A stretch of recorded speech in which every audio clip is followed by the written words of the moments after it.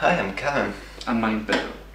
And this video is for those of you who just got a guitar and wonders what the hell I'm supposed to do with this.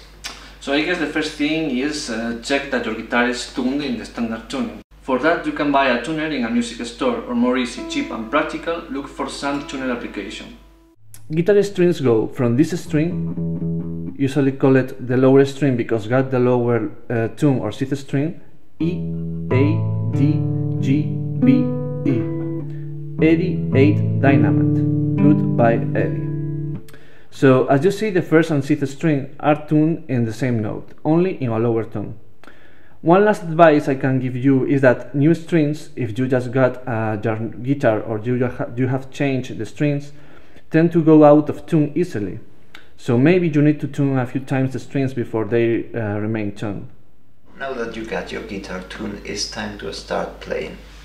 And the question now will be, what can I play with a guitar? The simple answer will be, you can play chords or you can play melodies, solos, guitar riffs, etc. Let's start with the chords. Chords are the rhythmical part of the guitar, and they make like the background of the music. If you want to sing along while playing the guitar, you have to play chords. You can play chords also when someone is playing a solo or something like that. How to play them? For example, let's start with a C major chord or C chord. You have to place your fingers as you see in the diagram, pressing the string between the metal frets, because if you play the metal fret, you will hear things like that.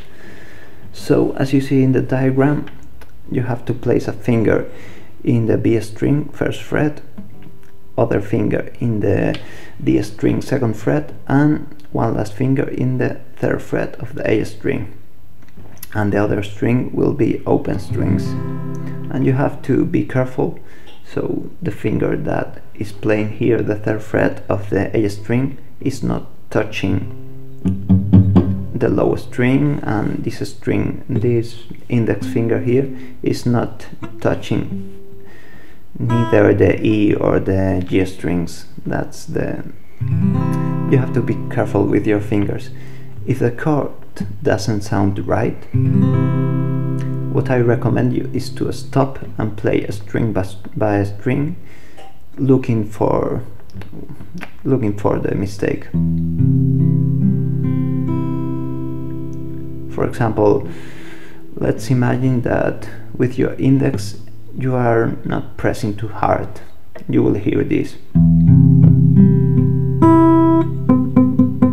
There you go, that's a mistake. You have to make more pressure.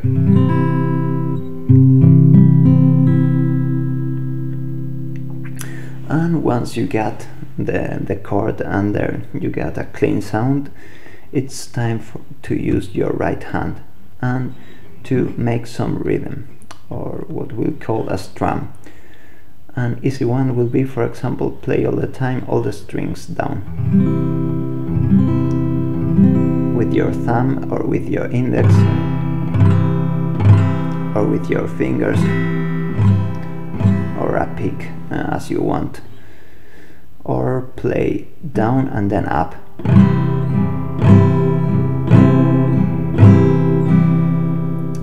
And when you play 4 times or 8, you can try to change to another chord. Let's say, for example, A minor. This is, and as you see in this chord, you have to mute or don't play the low E. So you have to start playing here. This is a bit tricky at first. What people used to do is place the thumb here and mute the string, barely touching it. So let's say we are in a C chord, play 4 times with our thumb, with our index, whatever we want, down. Then try to change to I minor. As you see, I'm only moving one finger, the ring finger, from the 3rd fret to the 2nd fret of the G string.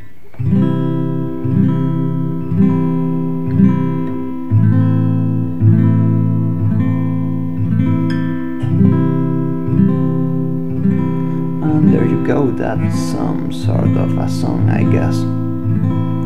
Other examples of chords will be for major chords. We got the C, we got a G,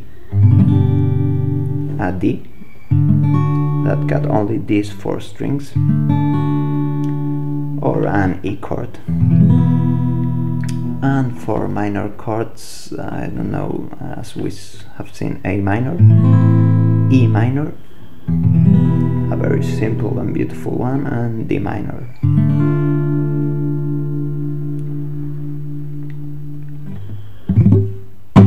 And that's the basic about chords. We will talk more about them in the next video.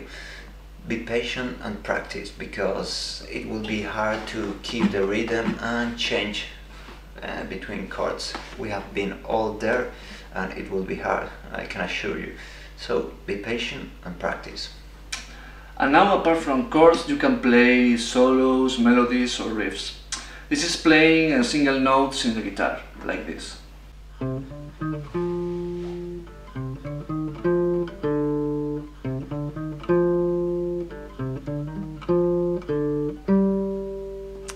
That could be a melody.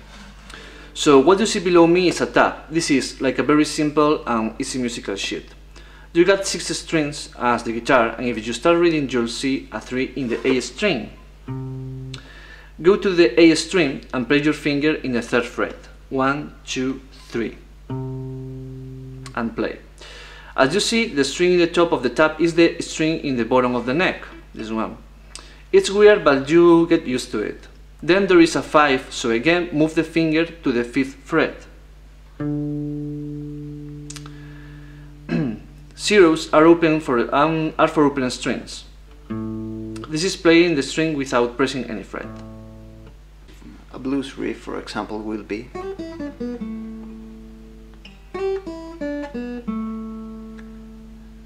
where the line between the 2 and the 3 indicates a slide.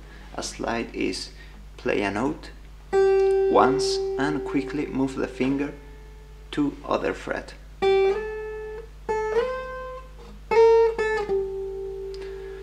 So as you see, start on the 2nd fret, slide to the 3rd, open, 3rd, open, and 2nd fret. And the line in the 2nd fret indicates a vibrato. This is move the finger and the hand so you hear the string vibrating. Other effects you can find in tabs, for example, hammer on. This is play a note and then hammer with your finger.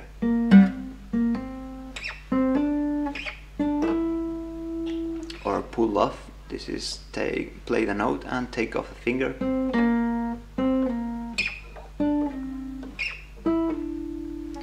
Or bend. Bend is to force the string up. So play once and force the string.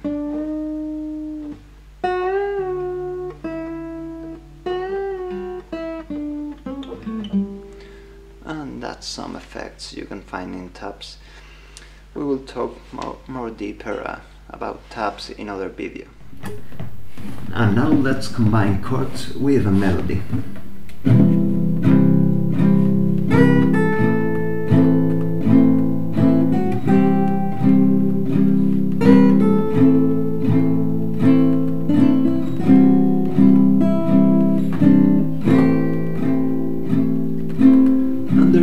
That's some sort of a song, not a very good one, but all you have to do is look for some good chords. For example, play 4 instead of 2 and play with your guitar, try to find a good melody.